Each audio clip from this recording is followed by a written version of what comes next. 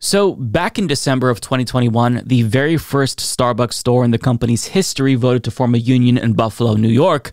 And as of today, 366 stores have voted to form unions, which is a rate of progression that is genuinely astounding. And it's even more impressive considering the ways in which the company has gone above and beyond to break up these unions, including the CEO himself going out of his way to denounce unions and scold workers for daring to even consider forming a union.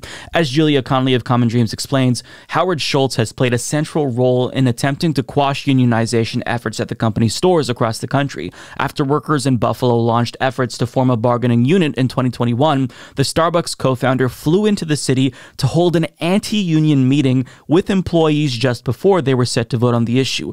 The CEO, who was scheduled to leave the company in April, has been personally named in some of the 75 complaints against Starbucks filed by the National Labor Relations Board General Counsel, accusing the company of illegal union-busting tactics such as intimidation and retaliation. And we've talked about the myriad ways in which that Starbucks has tried to bust up these unions. That includes cutting benefits, cutting hours so employees no longer qualify for benefits on top of that, firing employees, intimidating employees, offering exclusive new benefits packages to non-union employees, closing stores down.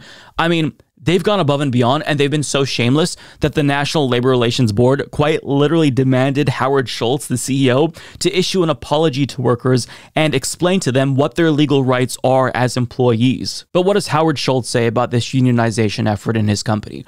Well, he is dismissing it and essentially claiming it's not because of the bad working conditions and low pay and bad benefits. It's because these employees, they're just angry at the world.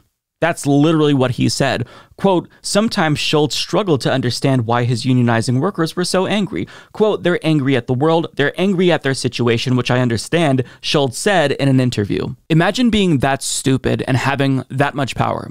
You don't know why your employees are unionizing, but yet you understand that they're angry at the world, and angry at the situation. Maybe if you put two and two together, you'd see that the situation has been created for them because of late-stage capitalism and greedy employers like you who exploit them. You become extremely rich, purchase mansions and yachts while they can't even afford rent, while they struggle to get by. And you just can't understand why they're fed up and they're unionizing. Howard Schultz is genuinely a dipshit, and we already knew this, right? When he was flirting with the presidential run back in 2019, 2018, after, thinking that Bernie Sanders would be the front runner, I think he made it very clear that he's out of touch and he's just stupid. Like, I don't like to go out of my way to lob these ad hominem attacks at individuals, but I think he's actually stupid. So he's sitting here with his employees who he knows are angry and he just can't figure out why they're unionizing. He just talks at them and scolds them, but he doesn't actually listen. Now, on top of that, he's refusing to be held accountable for his union-busting tactics. HuffPost reports Bernie Sanders, who chairs the Senate Committee on Health, Education, Labor, and Pensions, had sent a letter to the coffee chain on February 7th asking that Schultz appear on Capitol Hill next month. But in a response Tuesday night, Starbucks offered instead to send another executive, A.J. Jones II, a vice president and top spokesperson. What a Weasley little coward. You see, he likes to talk tough and puff out his chest when he's talking down to his employees who he loves to exploit. But when it comes to answering questions before a senator, sorry, I'm going to send in a surrogate instead who has all of these corporate talking points memorized. Despicable, just genuinely despicable. Now, Bernie Sanders responded to his refusal to show up. And just to be clear before we get to Bernie's response here, he wasn't subpoenaed, so he's not breaking the law by not showing up. But when a Senate committee invites you to testify, you should probably testify before them.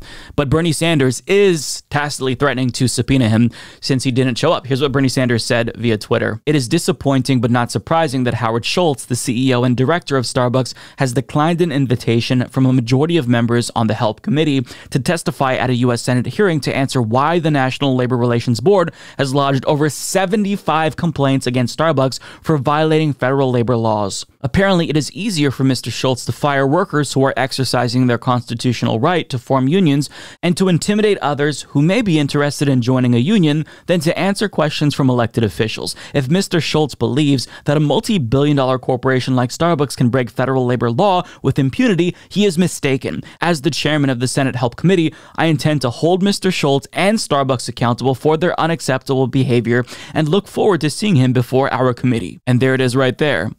We will see you before our committee. We invited you as a courtesy to be polite, but since you rejected our invitation, well, maybe we subpoena you and force you to testify here so you personally can explain why you're breaking federal labor laws. So I love this story. I love that Bernie Sanders is holding his feet to the fire. Every single large multi-billion-dollar company who does this, they should be held accountable. And Starbucks, it's not like they're an exception to the rule, right? This is common. But they've been so shameless in their union busting that I think that it would behoove senators like Bernie Sanders, who are pro-union, to make an example out of him in particular, because you can't get away with this. If you can get away with this, then what's the point of these federal laws? So kudos to Bernie Sanders for calling him out and shaming him. But next, we need to see the subpoena, because this can't stand. He needs to answer for his law breaking. If you or I broke the law as shamelessly as these CEOs, we would go to jail. But because it's a multi-millionaire, potentially a billionaire, I don't know how much he's worth, it's fine. He'll just send in a surrogate. Not acceptable. Subpoena him and bring down the hammer, Bernie.